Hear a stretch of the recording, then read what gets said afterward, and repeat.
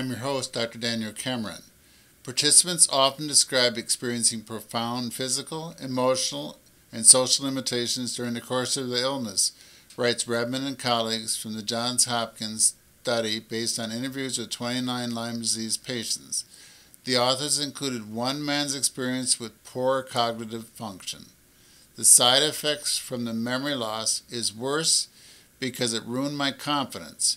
You try and deal with people on a business level, and you get something in the back of your mind going, am I right?